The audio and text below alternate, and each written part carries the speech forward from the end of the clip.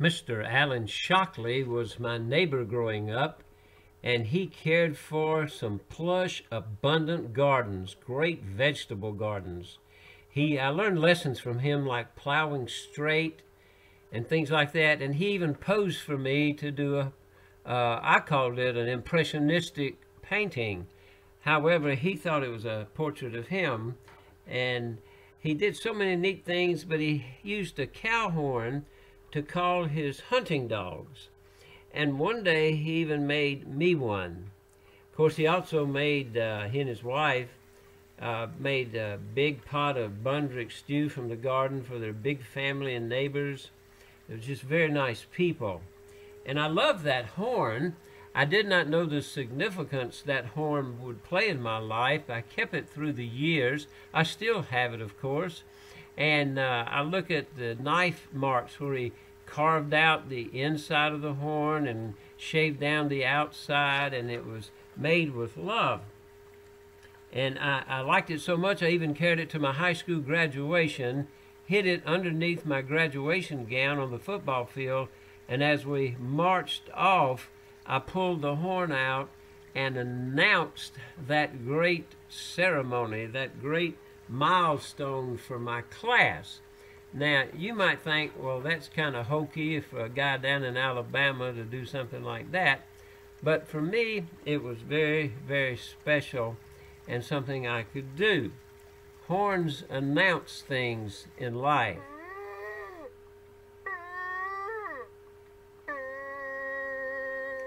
Now, I didn't say you had to be a good horn player. But I did learn to make some kinds of noise with that old cow horn.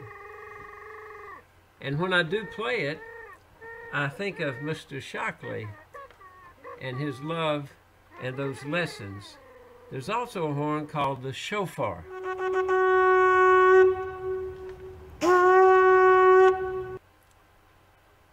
A shofar was used as an ancient musical horn in the Jewish religion. It was blown in synagogue services. In Exodus 19, the blast of a shofar in a thick cloud on Mount Sinai made the Israelites tremble. A shofar was blown in the times of Joshua to help bring down the walls of Jericho. And a shofar I heard in a great church in Hawaii. You see, Hiram Bingham had gone to Hawaii as one of the first missionaries.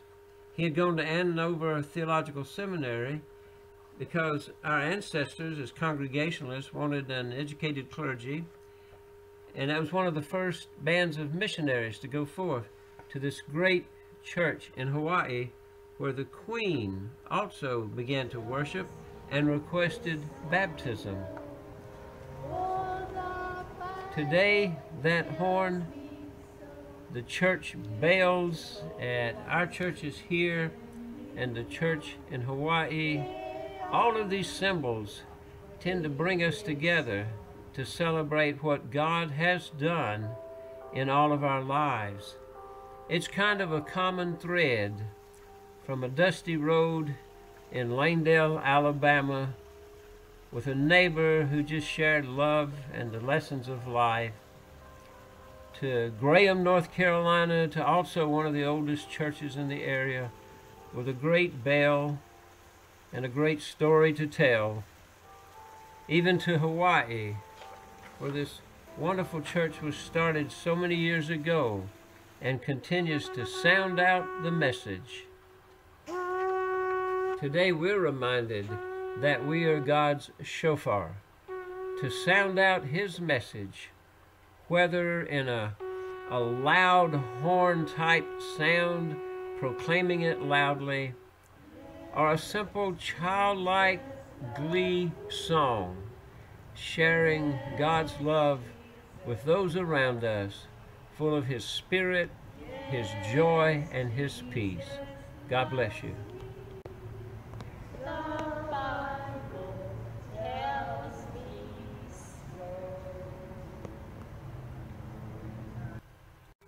This daily dose of Daryl is a reminder for us to be God's shofar, to sound out God's good news with our own life, talents, and spirit.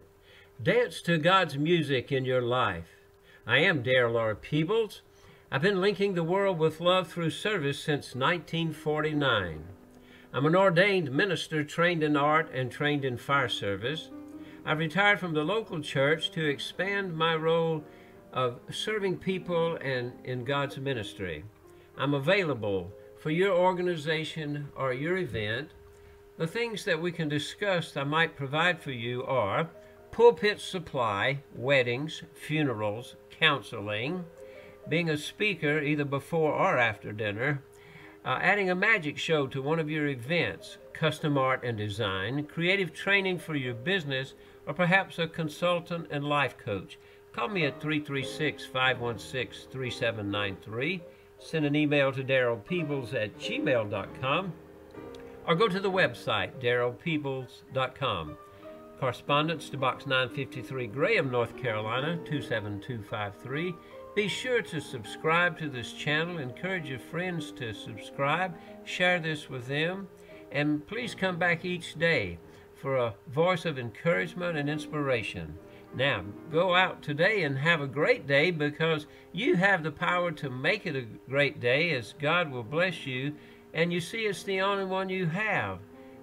Be that shofar, sound out that good news, and get ready for God's blessings. I hope to see you real soon, and we can all get together.